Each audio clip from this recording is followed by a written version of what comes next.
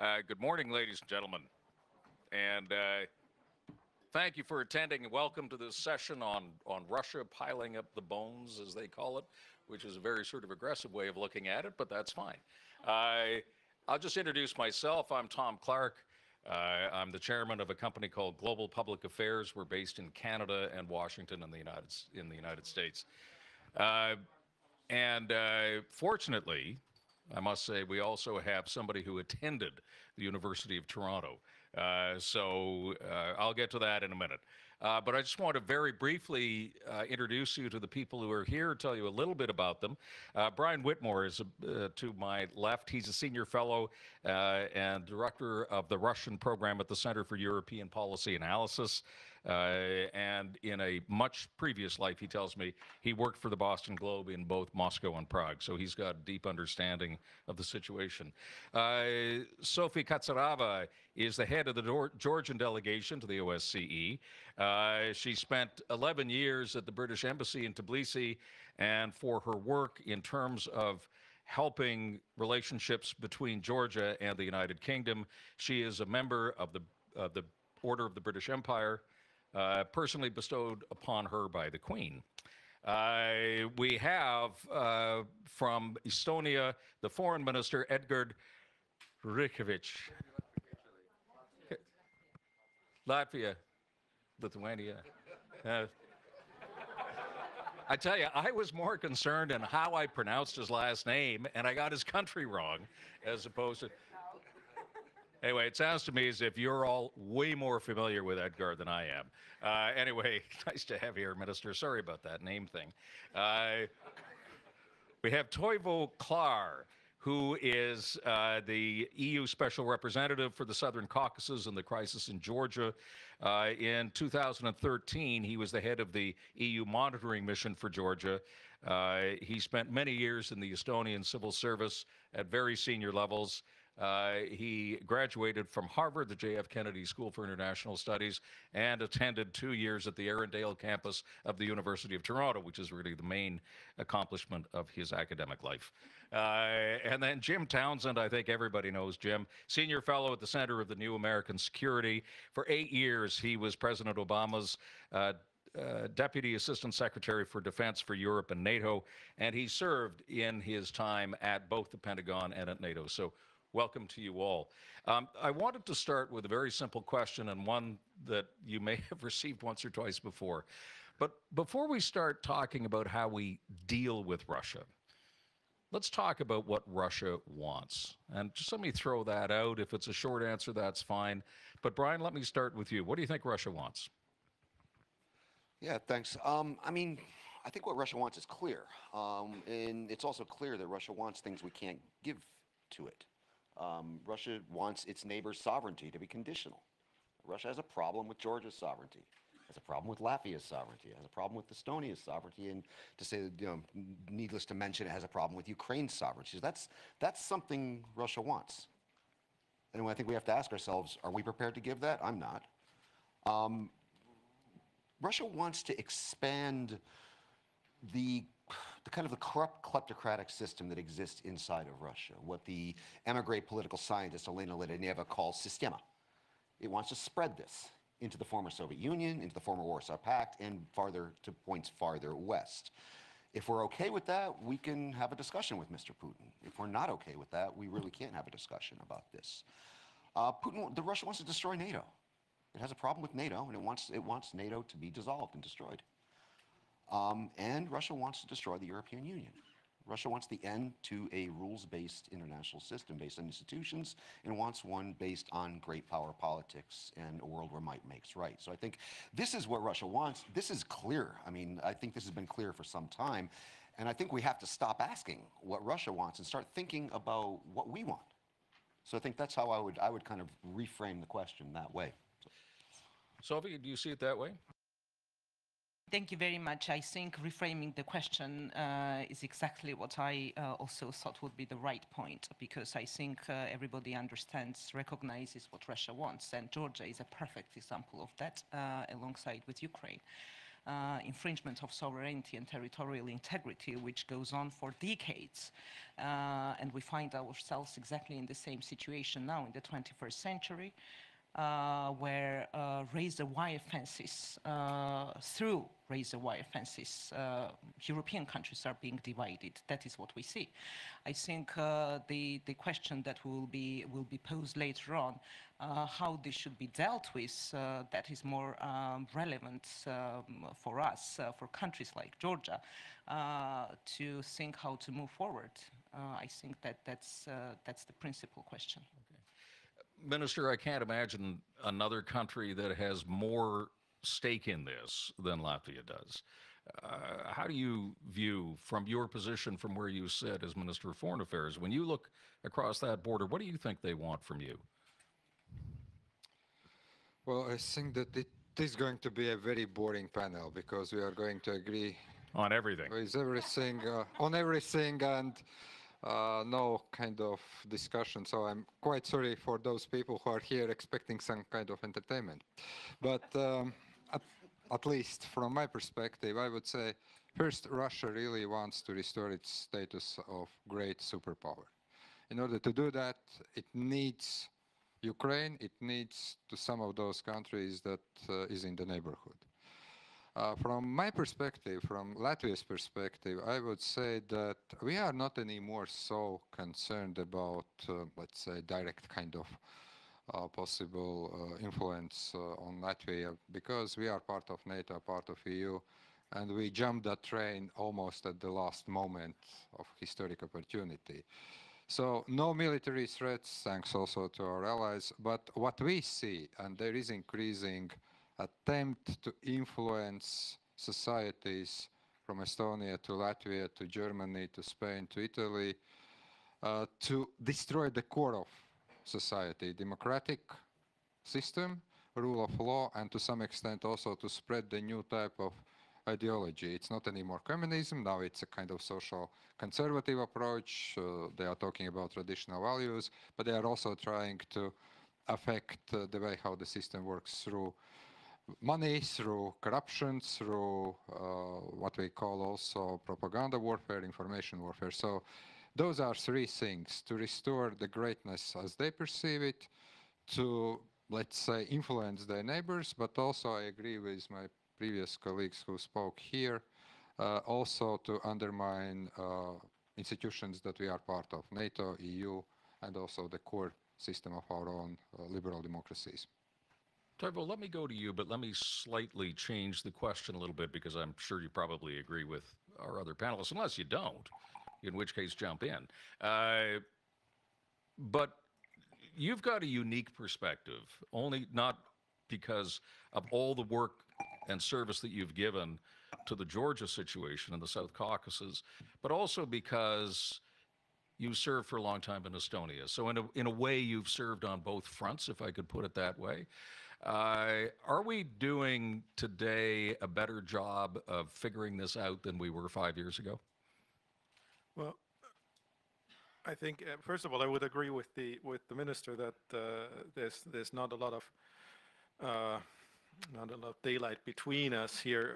But I would actually like to refer back to I was sitting in Baku on Monday evening with a friend in a restaurant, and we were talking about this topic more or less as well, and basically thinking that, well, if Russia wants to restore its power and influence, actually what it's doing is not really very sensible, because I've also in my previous job I was dealing with Central Asia, that actually there is such a thing as this Ruski Mir, and from Bishkek to Minsk there is a common cultural sort of emotional space which the Russians could make use of as huge amounts of potential soft power, which they're not making use of. Instead, all of these countries are around Russia are wary of Russia, and so what Russia is making use of is making use of its hard power, whereas with much less effort, with everybody feeling much more comfortable about it, it could achieve perhaps even much more in terms of influence by building on this soft power and having the countries around it feel actually comfortable with this big bear sitting in Moscow. And that's really a problem. That how is there a way for us to get the Russians to change track? And Jim, let me finish off this round with you. And again, you've got a very unique perspective on the Russian situation, considering your background. You know, it used to be that when you thought of that struggle between the United States and the Soviet Union and then with Russia, that it was really one of arms. Now, particularly in the United States and other countries too, I might add, it is more of an insidious attack than anything else. When you take a look at that relationship, particularly between the United States and Russia, and put it in a 5-year context, is getting worse than it was 5 years ago? Well, yes, I think it is. But let me start off, though, and say that we've been talking about what does Russia want? And I think it's really, in a lot of ways, what does Putin want? So much of this is being driven by his own personality. I think one of the differences with the Soviet Union and the Cold War, that struggle, as we know, had much more of an ideological tint to it and a ideological system in Moscow that kind of ran it. And we went through a lot of definite personalities running the Soviet Union. But today, it's different in the sense that we're dealing with Putin and his own views on what he wants. And number one, what he wants is to stay in power. And so he's doing whatever it takes to pump himself up among the Russian people, whether it's taking off his shirt and riding bareback on a horse, or it's invading Georgia and Ukraine. He's got this tough guy image, and that's part of what he's trying to do to make sure he stays in power, and that his influence and his money and this type of thing stays there too. The oligarchical system that he has set up, there's a lot there for him that he wants. And that's number one. Number two is, I do feel he has this sense, almost like Adolf Hitler had, a sense within himself on what his mission was. His mission is to restore Russia to what it was, not necessarily even the Soviet Union, but a Russian greatness. Whatever he has in his mind of what Russian greatness looks like, he wants to restore that. And that manifests itself in many different ways. But one of the tools that he likes to use to bring about this Russian greatness, or an image of Russian greatness, or Putin's greatness, is chaos. He loves chaos, and he does that through means, whether it's interfering in democracy, whether it's intimidating nations, whether it's invading nations, whether it is playing with them on a friendly way, whether it's with Trump or whether it's with some political parties in Europe that have an affinity for him, whether it's Syria, whether it's Venezuela. If he can instill chaos in this Western system that we've created, that helps him stay in power. And so for me, as I look at that question, and as well as this way of warfare that you're talking about too, which is much more insidious, that is another tool that he has used that is much more effective than something kinetic. You know, his misinformation campaign just in the U.S. presidential campaign that we just went through a few years ago, that is worth much more than 5 batteries of howitzers or tank divisions. He was able to come across the Atlantic and screw with our democracy, and we haven't been able to respond to it. So in this day and age, it's what does Putin want? And the tools that he uses to get what he wants is different than what we've seen in the past. I want to go to Brian, but just before I do, Brian, I just want to, as you all know, at these things, please go to Slido.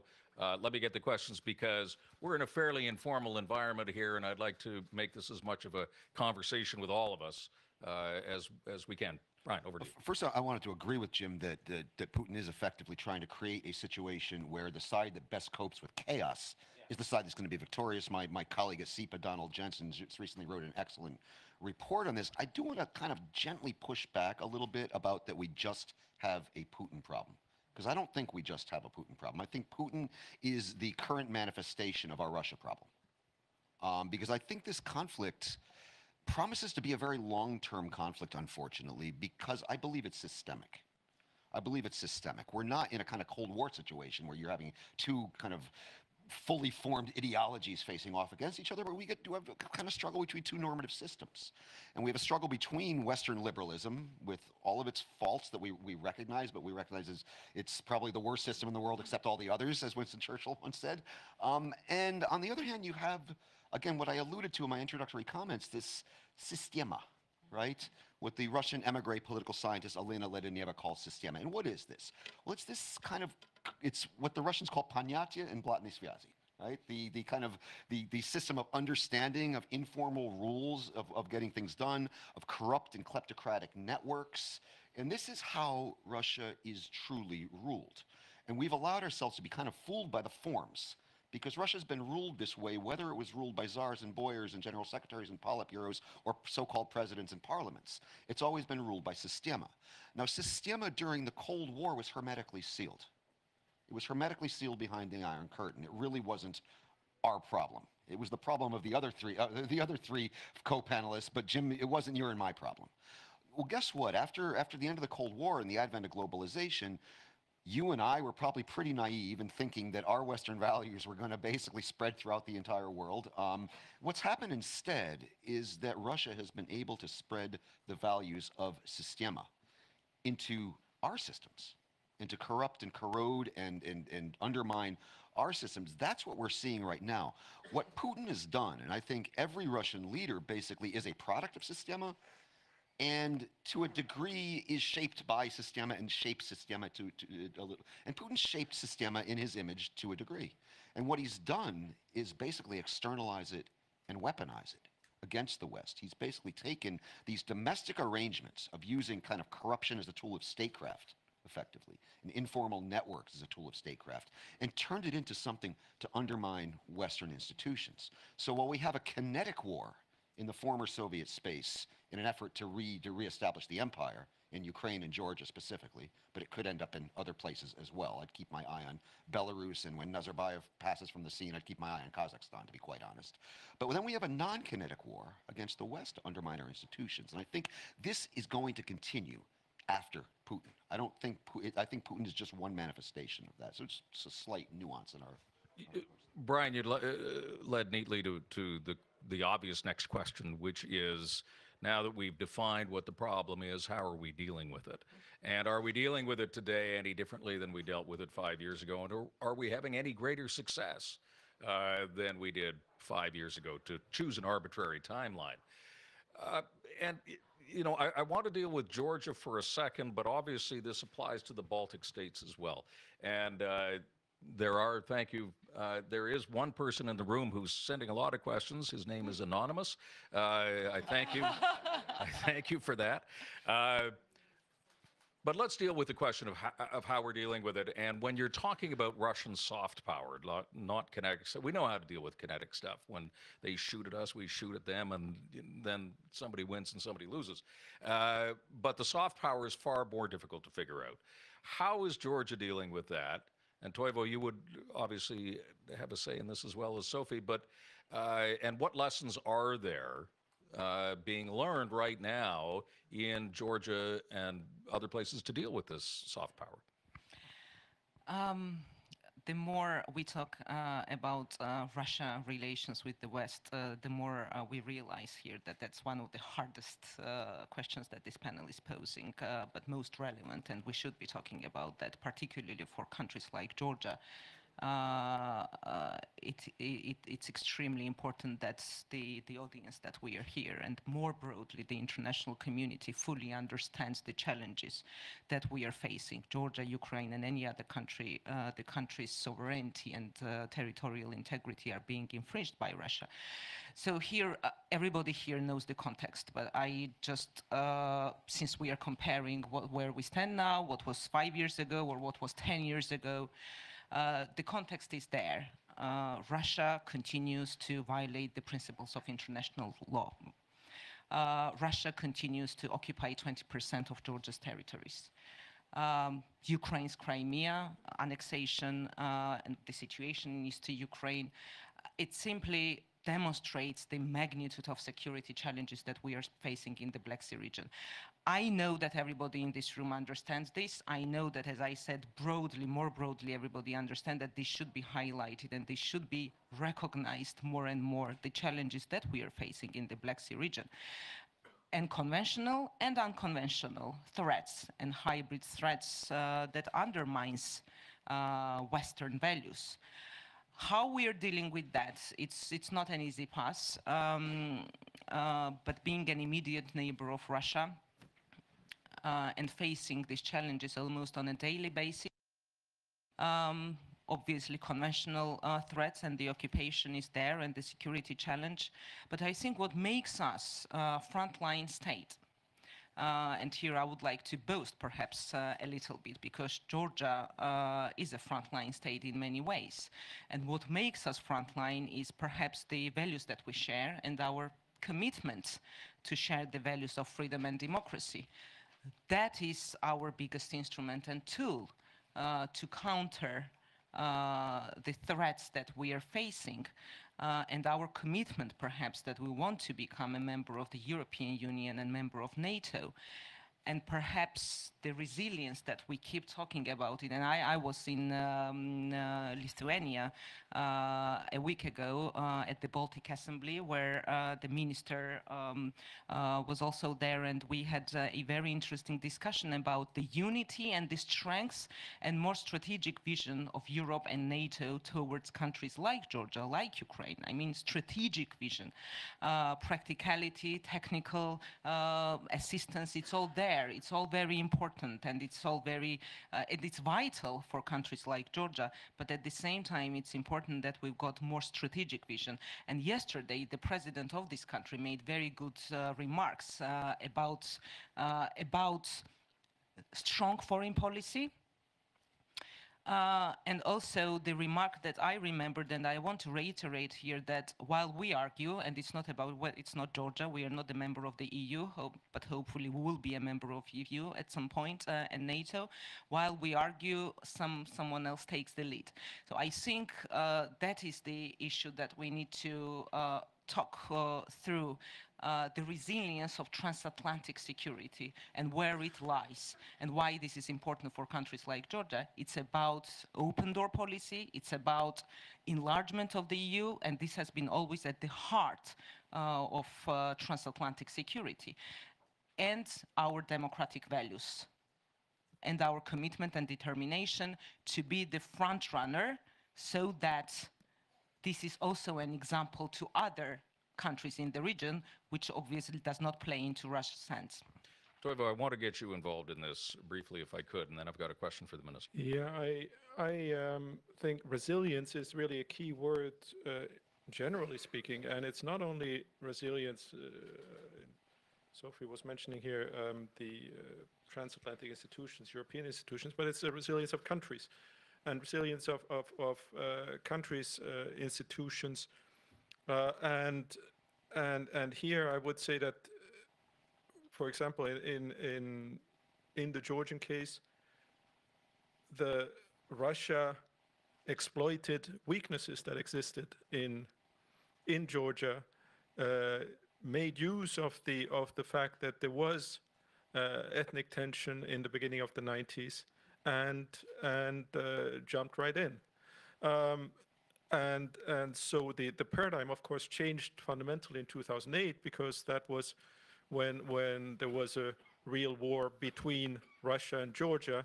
Up to now, you had Russian troops in Georgia, but under the heading of peacekeepers.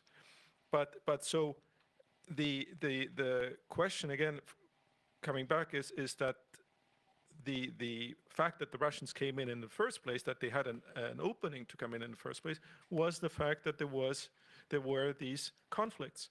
And if these conflicts had not been there, it would have been more difficult, much more difficult for the Russians to find a foothold.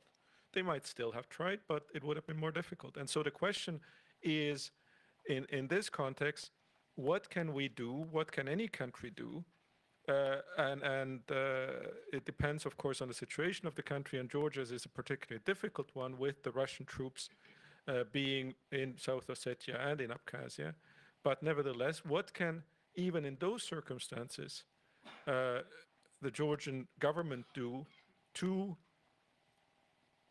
strengthen its own situation vis-à-vis the population in South Ossetia and Abkhazia in terms of reaching out to those two territories and Georgian government is doing quite a bit, but I think there's more that can be done precisely in order not to play along with the Russian playbook, but to write your own playbook. And I think that is where we are. Perhaps I think we was mentioned here before that the question is, one question is what are the Russians doing, but the question is also what are we doing? What are our plans? How can we strengthen our institutions, our countries, in order to counteract any kind of initiatives? Let me just pick up on that point, and I'll throw it out to anybody. And there are microphones going around, but just let me take my position to pose this question to you. And it was suggested, I think, by Peter. I don't know where Peter is in the room. He's a friend with Anonymous, by the way. So, but you bring up the question of what we can do, and it begs the question then: do we have the will to do it? Do we have the will to make the sacrifices necessary to have a robust policy? And by that I mean, when soft power is used in insidious ways, and perhaps I'm talking about oil pipelines or natural gas pipelines and this sort of thing, let me get your sense, and especially from a Baltic point of view, Minister, how far are you prepared to go to stop this, and how much do you think that your sovereignty right now is at risk? Well, I just want to come back a little bit to the previous discussion because I think it is very important. Look, we have been able to formulate some kind of basic policies back in 2014 to 2016 at two levels, EU and NATO. EU has this kind of two-way approach and 5 principles, meaning contain and engage, put sanctions. By the way, strange enough, but the European Union has quite coherent policy when it comes to dealing with Russia, but we are still struggling to find the same kind of policy to deal with China or to deal with the United States or the rest of the world. That's also very interesting.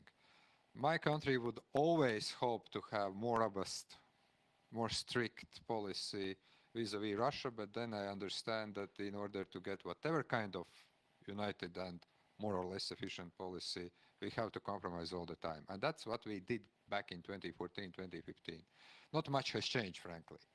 But it's also a good news with all those, let's say, attacks against democracies in many of EU nations, we still hold remarkably well. NATO has the same kind of policy developed from 2014 to 2016. We started with US deployments in the Baltic states April 2014, when we really were scared. And if you compare 5 years ago the situation on the streets of Riga, Tallinn and Vilnius, people were remembering 1940. Not anymore. All the opinion polls are showing that there is quite a trust in European Union, in the alliance, and people are starting kind of feel that Russia is not anymore so big threat. That's the public perception that is growing back home. We also were able to work out a sensible strategy on resilience. What we are lacking resources. We are sometimes lacking understanding in all capitals in European Union. But I do believe that from that point of view, we are trying to at least do what is necessary and to find a common denominator. Is there a will to do more? No. Actually, there is a very mixed feeling. We have this kind of Nord Stream project developing, despite the objections of many countries, including my own. We are now struggling, and we are quite a minority when it comes to the restoration of the voting rights of Russia in the Council of Europe. The vote is coming in a couple of weeks. We do believe this is not the right thing because we see that there are moves from Russia that are just opposite to what we were expecting, like passportization of Donbas, like seizure of 24 sailors of Ukraine, and then refusing to implement the ruling of the International Tribunal for the Law of the Sea. So this is a very mixed feeling. However, I would say that one of our major kind of efforts right now is to keep what we have achieved at the European level, and it's not less. I would hope that we would get kind of more, let's say, steam, more will to do more. But then we need to deal with things that we were not dealing 5 years ago. We have a lot of issues with the United States now, from Iran and trade to climate change and also transatlantic bond and defense spending. We have now growing debate, never have seen that before, on China. And we still need to keep our Eastern partners on the agenda for EU foreign policy. So this is a very complex, very mixed feeling, and we are not talking about Brexit here. We are not talking about some other things that I don't want to mention, because then I would have lecture for a couple of hours, and I wouldn't stop mentioning all those troubles EU or NATO or all of us need to deal. So this is not a good thing to say that we are not doing enough, but I also understand the limits that we all are in. Jim, you've been sitting here listening to a lot of different topics, and I want to bring you in just to respond to some of it. And there was a question from Reinhard, but it was also on my mind as well. And that is that we are dealing with a Russia that may be outsized in terms of its reputation and what it has done. Let's not kid ourselves. But its economy is puny compared to many other countries. It has vast natural resources, has never been able to turn itself into an economic superpower, is being constrained, or should be constrained somewhat, by its own economy, and therefore how it can meet its own ambitions on that front. Is that a significant deterrent in itself, that Russia just doesn't have the money to do what they want to do? Well, I think it's a very important question, and I think about that all the time. And when I was in the Pentagon, dealing particularly after the Crimea invasion and trying to figure out what are we dealing with here, I kept thinking over and over again, we have to look at the facts as they are and not get lulled into this idea that Putin was pumping out that he's actually 10 feet tall. We can't allow ourselves to make decisions based on the wrong data and a misunderstanding of what he really is and what his capabilities really are. On a regional basis, he can cause a lot of problems. And I think our friends here, whether it's in Georgia or Ukraine, Latvia, Estonia, having the Russians right there on the border, that's a superpower situation right there. Not even taking into consideration nuclear capabilities. So it depends on the perspective that you have in terms of what he's able to do. But I think the most important thing, though, in looking at Putin and in the right context is that while we have to keep in mind he's not 10 feet tall, they have these problems within Russian society, whether it's funding, whether it's military capability. I mean, the aircraft we see flying are the old Bears, and it's not like we're seeing a lot of new things, but that's the point. Just because right now you're looking at Russia using these metrics like demographics or GDP or this type of thing, that doesn't mean, number one, that it will always stay that way. And number two, it doesn't mean that he can't take even the little of what he has and make it into something very large. And that's what we're seeing, going back to your earlier point about his ability to use some of these new technologies to go in and have quite a big effect at a very low cost. So I think we fool ourselves if we look at him the way we might have 50 years ago or 100 years ago or 150 years ago, as we looked at an opponent and you looked at these metrics like GDP and demographics and say, well, they're really not that big a threat. You lull yourself into a misunderstanding of what you're dealing with. And so we have to, on the one hand, not fool ourselves that this guy is 10 feet tall and that the Russians are behind every tree and we're going to be doing all kinds of things to defeat an enemy that is not as big as we fear. And all bad things that brings to your own planning if you're doing much more than you have to do. But at the same time, don't be fooled that these weaknesses that we see, in fact, are not weaknesses when it comes to a regional problem like Georgia and Ukraine have come into, or the fact that they can't use technology such as the internet and what we've been seeing in the past, as well as new things like artificial intelligence, hypersonics. to achieve a capability that you would not expect from a country that you might underestimate just because of demographics and GDP. Okay. I just need all of you to help me out here for a minute. We have a restricted time, in fact, very short period of time, and I want to get this conversation going. So if you could do me a favor, and if you ask a question or want to make a point, can you do it as briefly as you possibly can?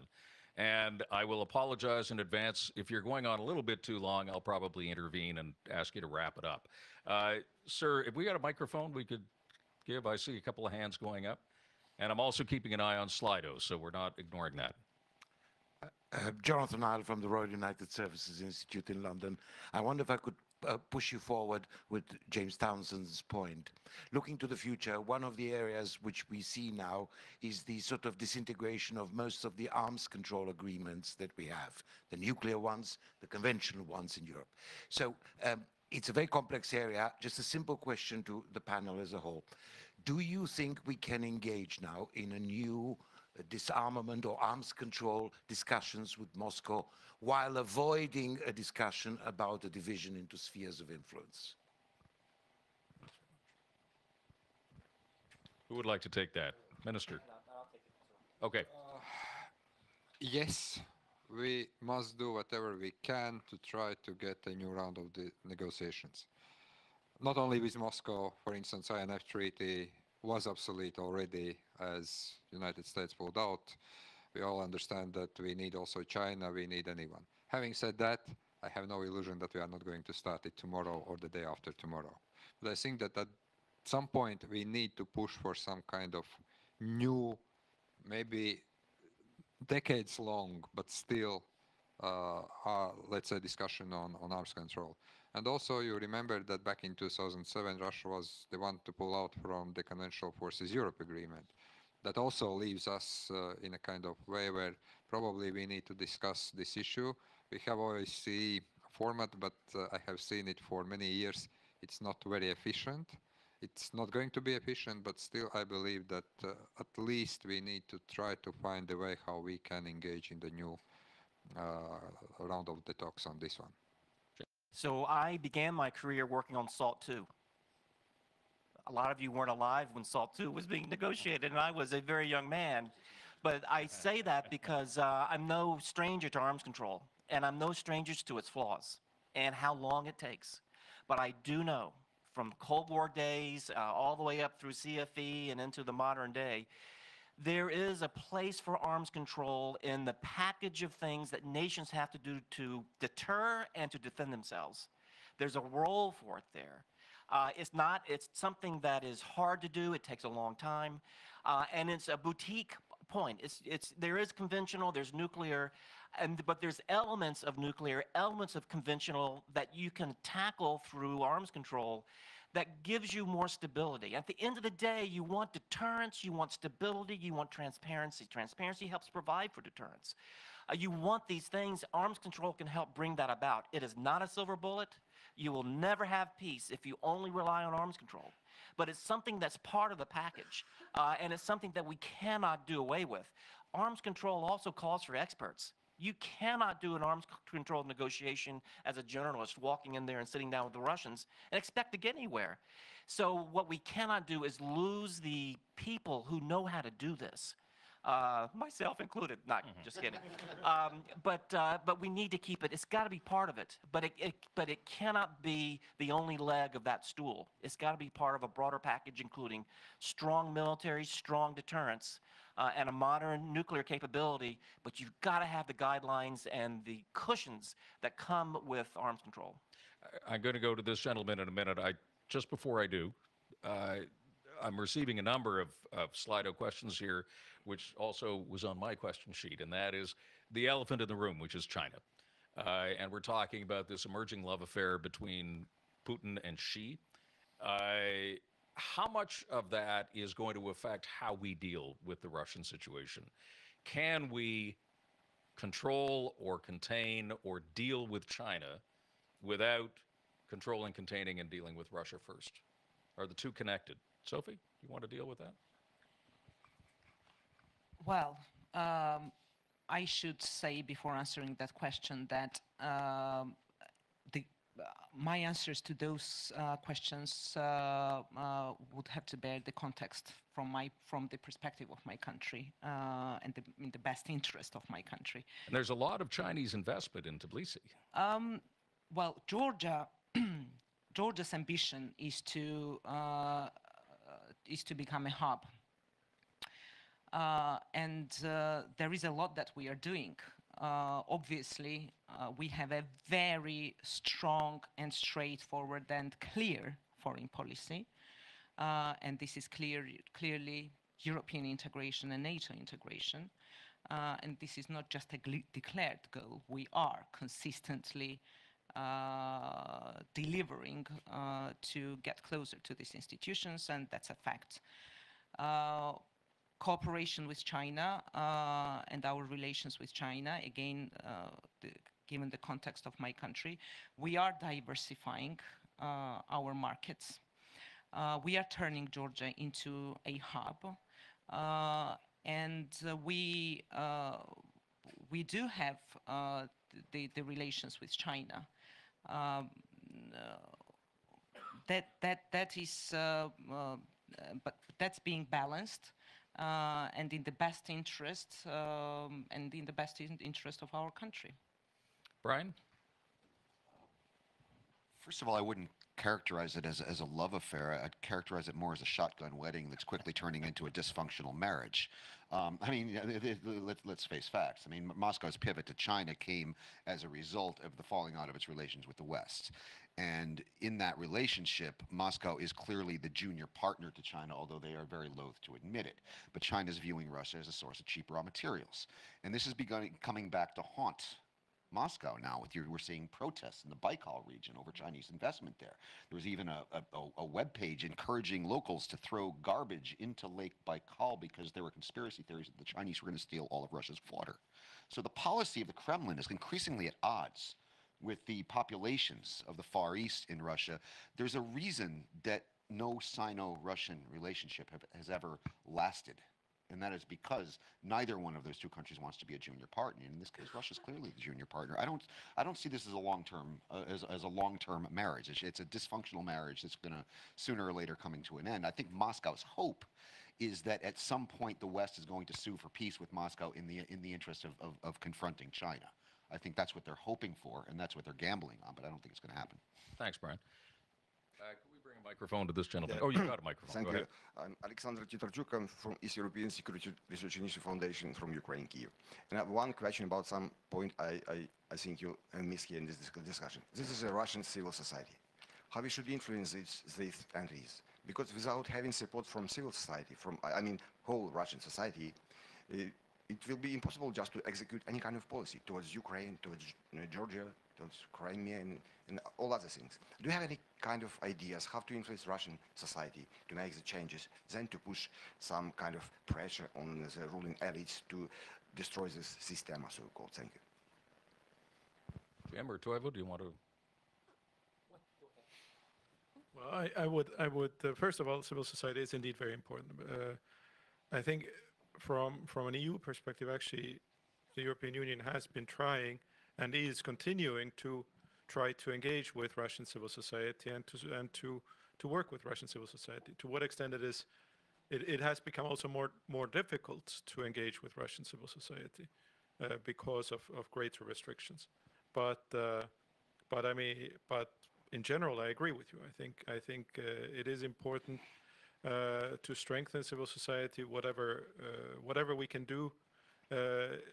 That ultimately, again, I think the ultimate hope and goal for any neighbor of Russia is that Russia, at one point, maybe not tomorrow, maybe not next year, but at one point turns around and becomes a big country, but a country that its neighbors actually feel reasonably comfortable to live with. And I think that's their civil society will be extremely important.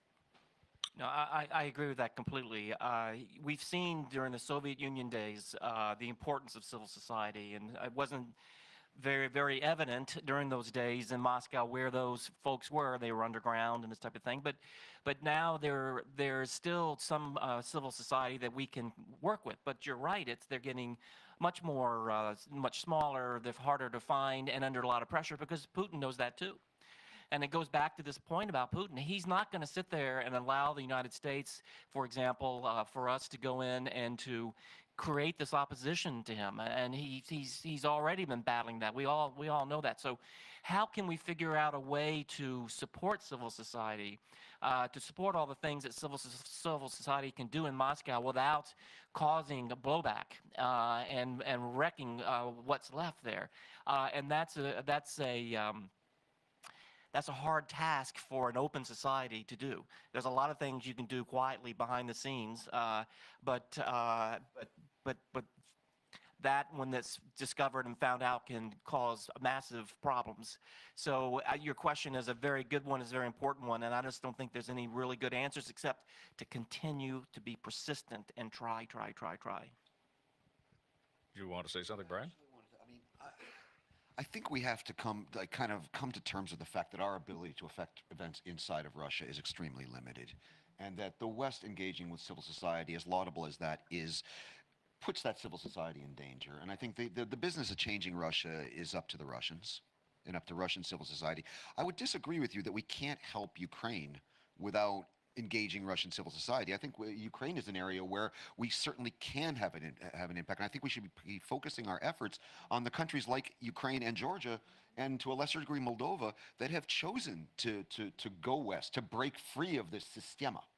And I think this is where we should be placing our efforts. And I'm more of the mind that we need to contain Russia right now and leave the business of changing Russia up to the Russians. Mark Galeotti, I don't know where you are, Mark. You're right there. Let me read your question and then ask you, can the West do anything positively to make Russian policy less hostile, or is our only option to deter and outlast? Can you give me 30 seconds more on that? Well, I can. Oh, are you Mark? I am. I don't know why I thought he looks just like you. Okay. Sure. Thanks very much, Mark Galeotti, also Rusing. Yeah, I mean, just to sort of, in a way, riff off this last point. I mean, the question is, civil society is only one part of that overall equation.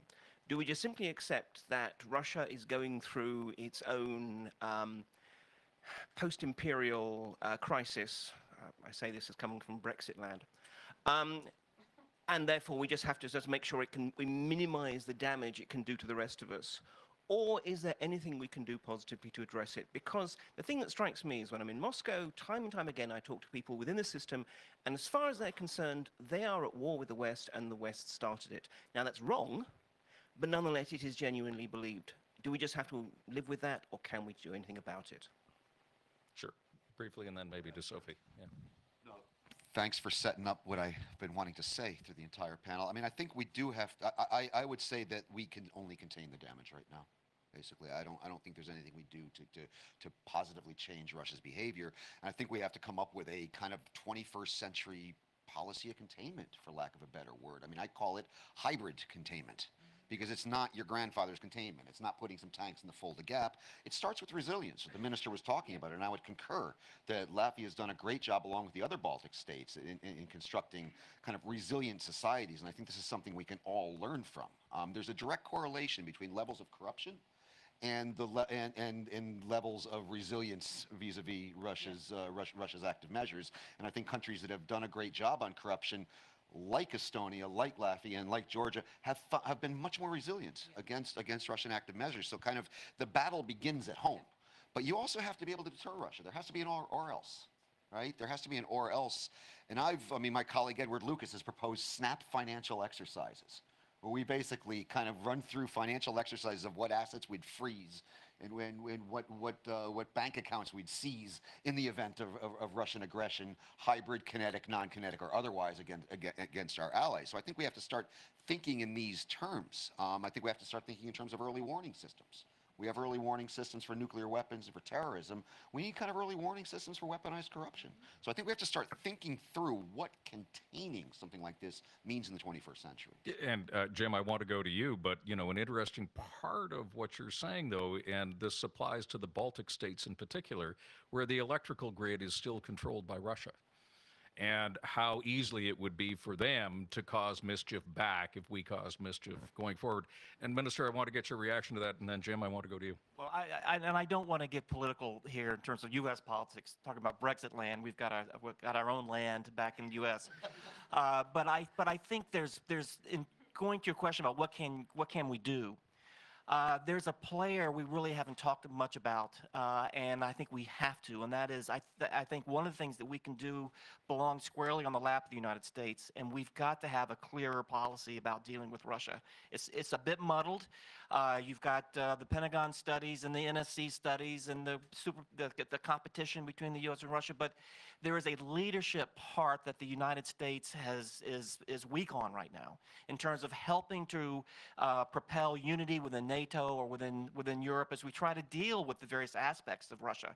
We're not as strong as we have been in the past in terms of a solid, agreed upon strategy and policy and leadership dealing with Russia.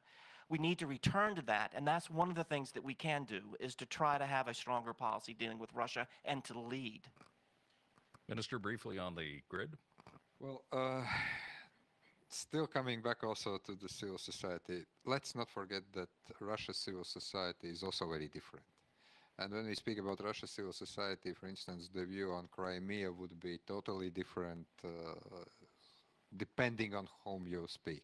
So if you speak about Ukraine and assistance to Ukraine, don't assume that everyone in the Russia's opposition or civil society would say that we should return Crimea to Ukraine in 2 weeks' time. We take over. Or second, on this kind of engagement with civil society, I would say two things, and I very much agree with those who are saying that the system can change itself only from within, like in old good days of the Soviet Union. But if we meet with representatives of civil society, if we show that they are important to us, that we want to speak with them, that actually also gives some moral boost to them and also to work with them. But let's not go into financing them, because in that case you will find that there will be accusations of taking foreign money, spying, and being the agent of influence. On electrical grid and the energy, look, I think that if you look at the Baltic states, we have done remarkable work already to unbundle from the gas supplies, so we are now able to get more gas supplies from not only Russia, but from different parts of the world. We have LNGs, we have interconnectors building. And now the second issue that we are now working with the European Union, and I hope that by 2025 or so, we'll be able also to connect with the European Union power grid and to, let's say goodbye to Russia and Belarus. But then, again, I was myself part of Latvian delegation back in 2010 visiting Moscow with then President. And one thing that Russian leadership said back then, and it hasn't changed, if you pay your bills, you will get electricity and gas. And by the way, with all our back political relations, economic part, and while you are paying bills, that part has always worked with Russia. So it's always about money at the end of the day. Can I just, and I apologize, I know that there's other people who want to ask questions, and we are mere moments away from coming to an end on here, but I did want to bring up a question that I think might be on a lot of people's minds, especially those who don't come from the United States, which is basically all of us except for Jim and Brian. Jim, you brought it up, and the question is that in foreign policy, especially dealing with Europe and now dealing with Russia, the U.S. is giving us a confused picture. The U.S. is being belligerent to their trade allies, let alone to their military allies.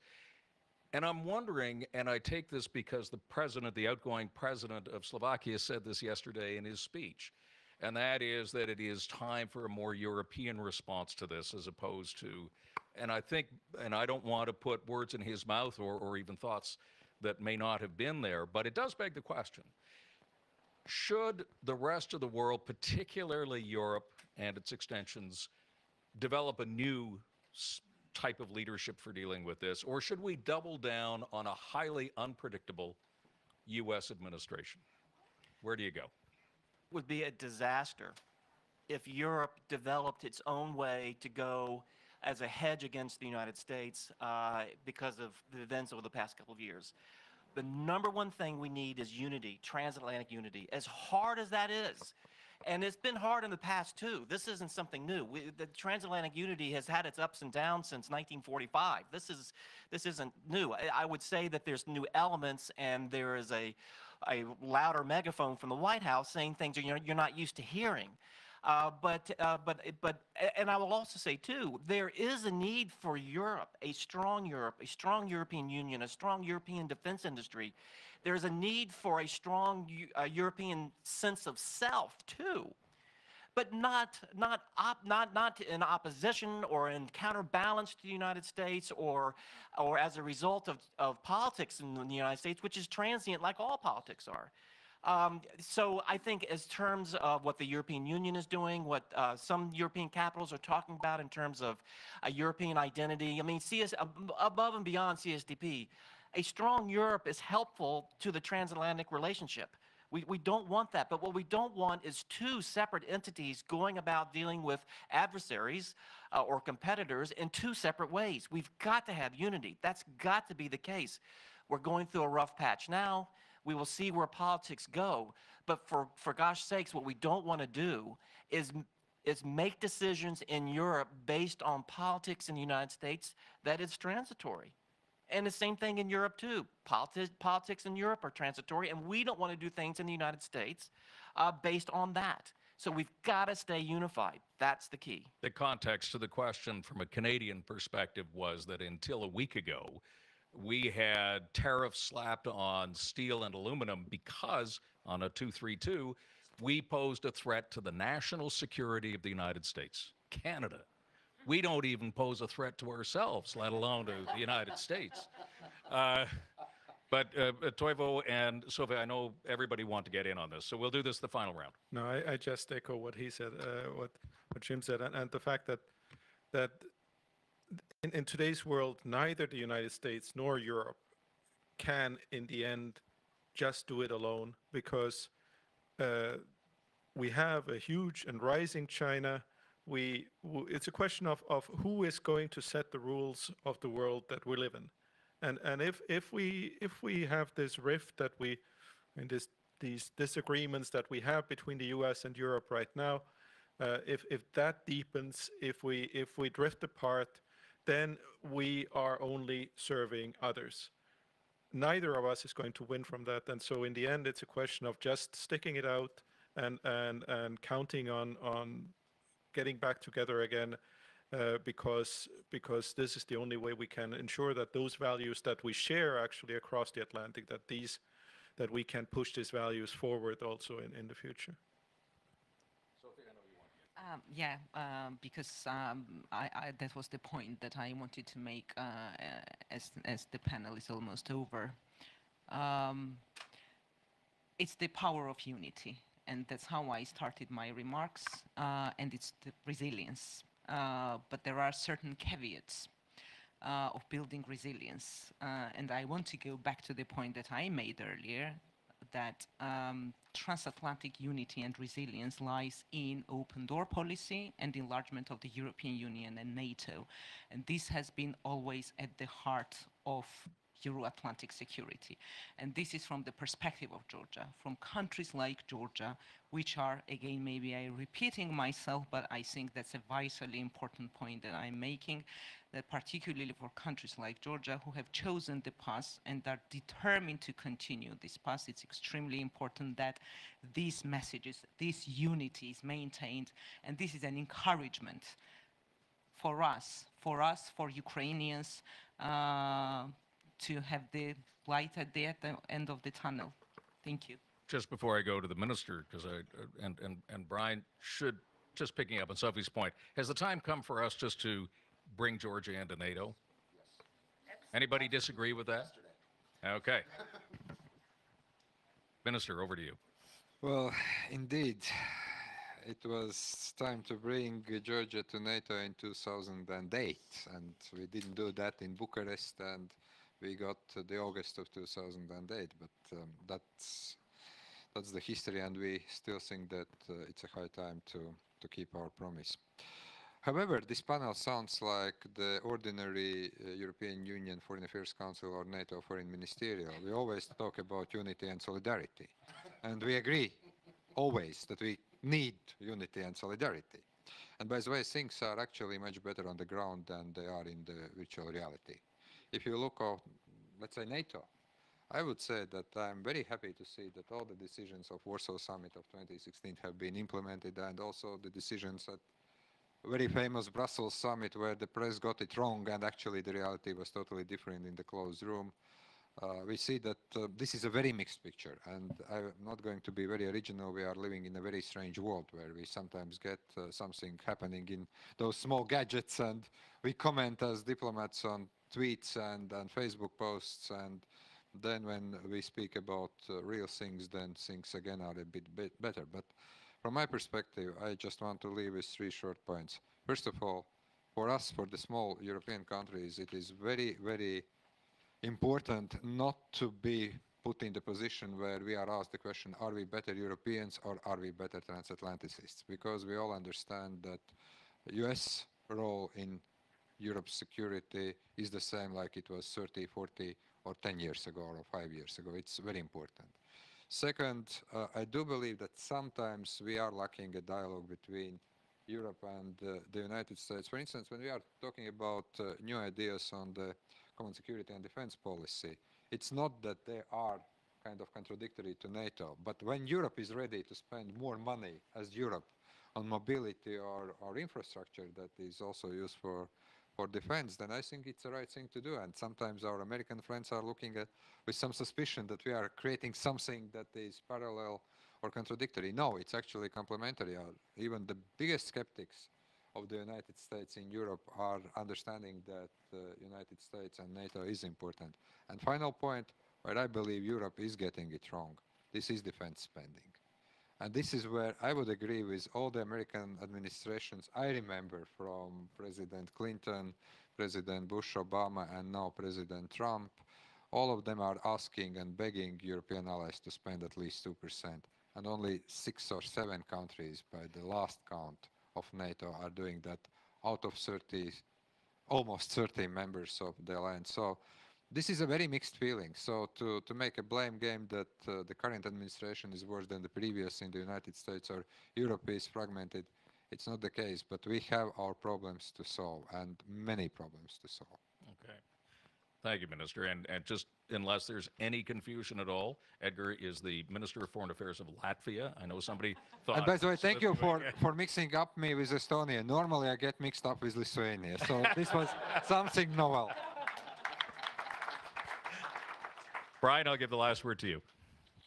I'm not going to say anything terribly original here. I want to kind of give a ringing endorsement to Jim's passionate call for transatlanticism. Going back to the question you began this panel with, if we go down that path of splitting the transatlantic alliance, we're giving Putin one of those main things that he wants. It's a big gift to Putin, and we can't do that. But beyond that, I mean, like the Canadian-American relationship, and I say that as a proud American of Canadian descent and a proud North American, this relationship is deeper than any one U.S. president, and the transatlantic relationship is deeper than any one U.S. president. So I think we've been through rough patches before. We'll get through this rough patch, and I think they basically keep calm and carry on, as Mark would say. Okay. That brings us to the end. So Jim, Toivu, Edgar, Sophie, and Brian, thank you all very much, and thank you for participating. Thank you.